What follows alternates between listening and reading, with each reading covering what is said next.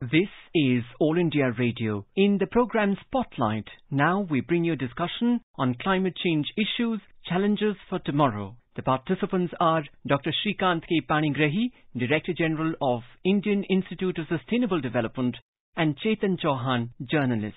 Today we are discussing COP26, which is started in Glasgow. Prime Minister Mr. Narendra Modi has just landed in Glasgow. He will be addressing the conference today in the evening. This is a day after the G20 summit where the climate change agenda was discussed elaborately and all the countries decided that they will reduce emissions or check emissions. Dr. Panigrahi, what you will expect from the Glasgow COP summit? Chetan, COP26 has come in a very period of transition where whole world has a lot of expectation out of this conference of parties in particular. Due to COVID, we could not organize it last year. And so now the new hope has come. IPCC AR6 also has come.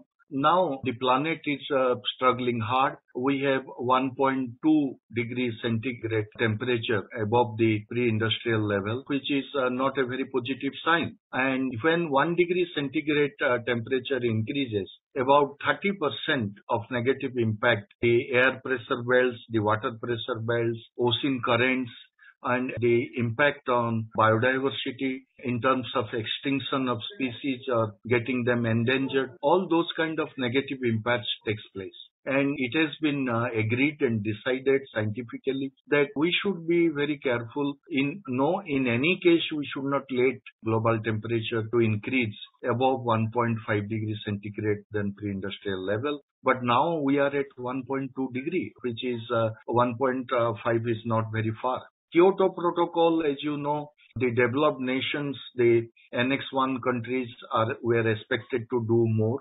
They committed a lot, but unfortunately none of them could able to keep their promises, and hardly 12% of their commitment was achieved.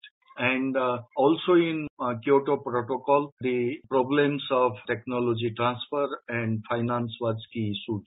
And now it has been decided the world is getting hotter and hotter, and we don't have any time left to fight among ourselves. Let the rich and poor and underdeveloped and developed, all industrial countries all come together and pledge what the best we can do in Paris Agreement. And in Paris Agreement, all the countries came with INDC, Intended National Determined Contribution, which became NDC after got approved in the Paris Agreement. And then, as you are aware, there is also a call for ambitious NDC and to enhance the commitment so that we can restrict global warming less than 1.5 degree by the end of this century.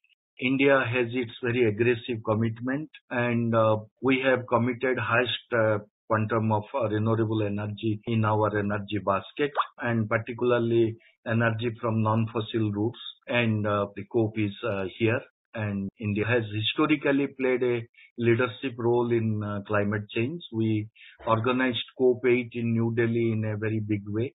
So along with India, all other 199 countries are participating in Glasgow. We have a lot of expectation.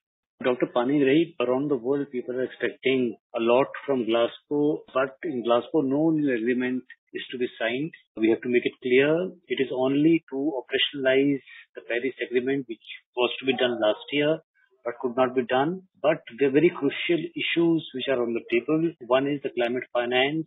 The developed world had committed $100 billion per year by 2020.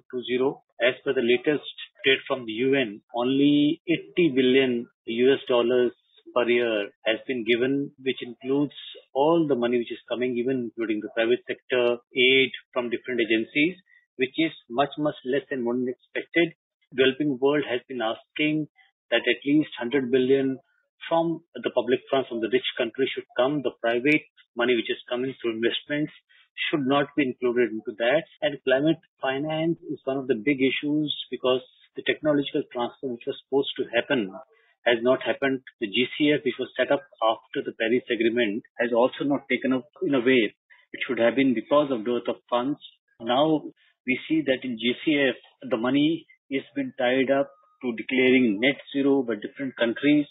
And net zero is one of the biggest debating points in Glasgow.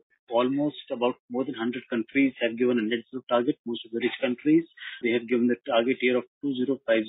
China, by 2060 is saying they will achieve net zero. But the latest IPCC report which has come indicates that if we go by net zero by 2050, achieving 1.5 will be impossible. 2 degree would also be difficult. At the present NDCs, we are heading towards 2.7 degree a temperature rise of the pre-industrial level by turn of the century. Dr. Panigrahi, the dangers are huge. So in the Glasgow, first I would like to ask on the climate finance, because it is one of the biggest issues, because we are not historical emitters, and historical emitters have shied away from paying for the pollution that they have caused.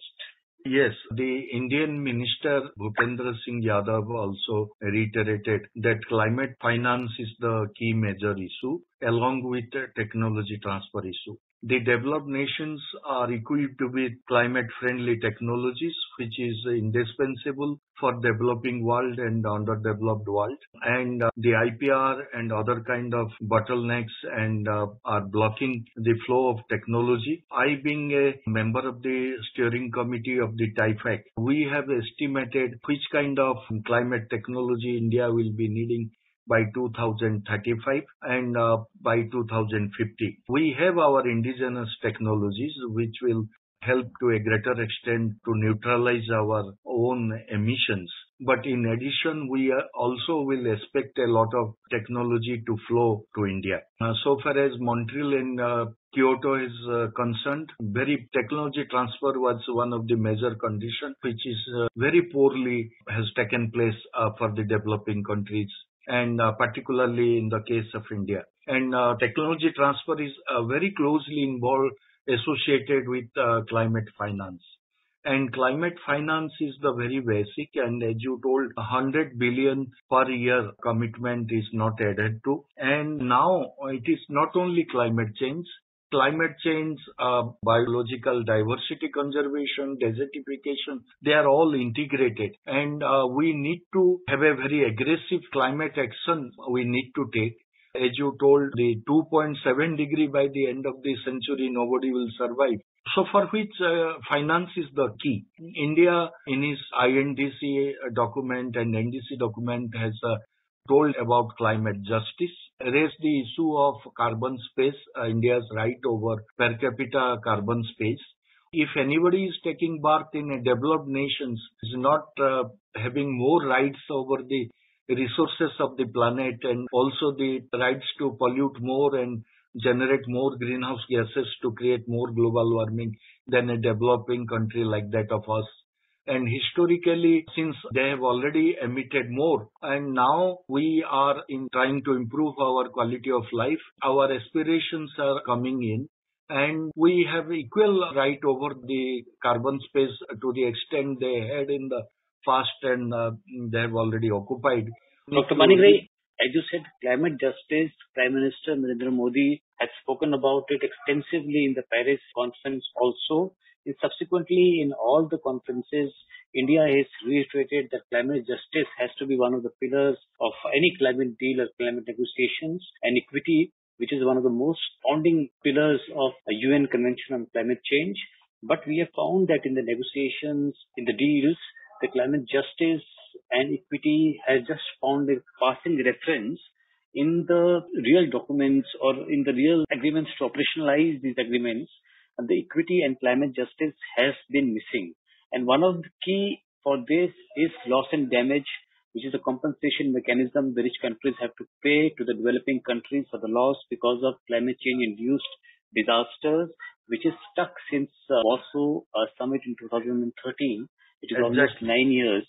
So if you can tell us more about why the climate justice and equity is so important for climate negotiations at Glasgow. It is extremely important at this point of hour in particular because we have our limitations. Irrespective of that, we have very aggressive commitments in our NDC, and India is still performed well so far as our commitment till 2020 is concerned. And climate justice is extremely important to ensure the flow of the technology with a reasonable cost which we can bear, and also the kind of the climate finance which will enable us to take aggressive climate action to make it happen.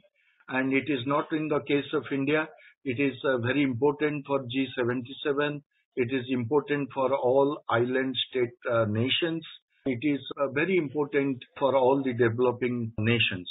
And Indian Prime Minister along with UK Prime Minister and Australian Prime Minister is announcing to support 10 million each for the 58 island state nations for their disaster infrastructure, which will happen tomorrow. And we being a developing country, irrespective of our limitations, we are committing to support and lend our hand to others.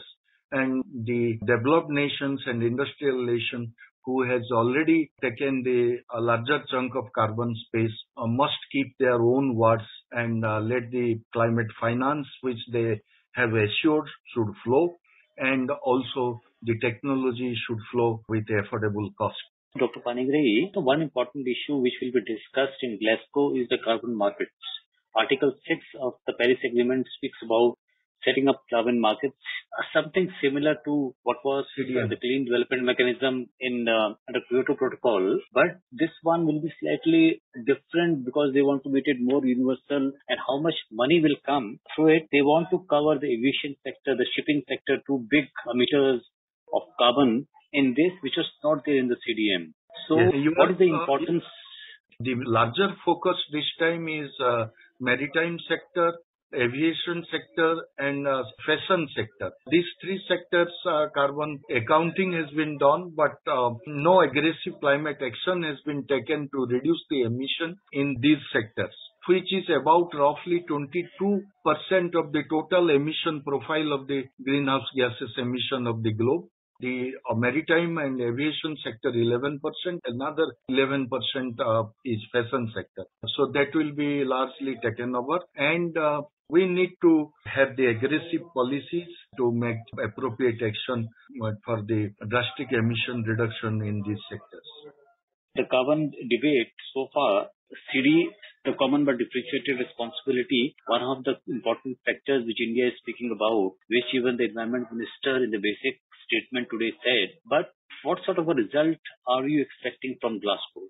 CBDR is right from the beginning of the climate change negotiation. CBDR is the basics on which the entire negotiation is rotating, say it Kyoto Protocol, say it Paris Agreement.